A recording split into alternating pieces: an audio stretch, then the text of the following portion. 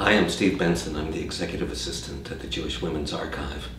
On December 14th, 1935, Lillian Hellman's play The Children's Hour was banned in Boston. Lillian Hellman's life and work has a lot of resonance for our times.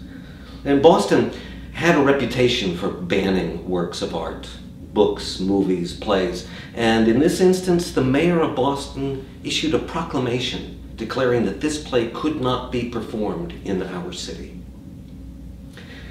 Why?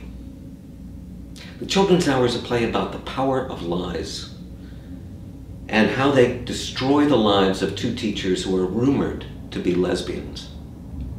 Some of you may have seen the 1961 film with Shirley MacLaine and Audrey Hepburn in the title roles, and that's considered a milestone in the presentation of gay themes in American art. This was Hellman's first play. She went on to write many others, including The Little Foxes, Toys in the Attic.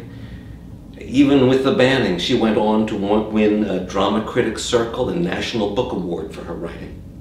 She was quite controversial in her private life, too. She lived with the mystery writer Dashiell Hammett for decades. Both of them were involved in left-wing issues.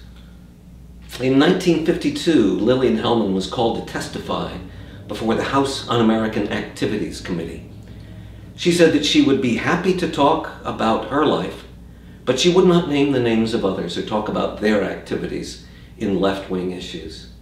She said at the time, "I cannot and will not cut my conscience to fit this year's fashions." That was true then.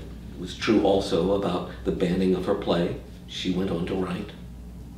But this story serves as an example of the futility of trying to stop people from enjoying and learning from any work of art.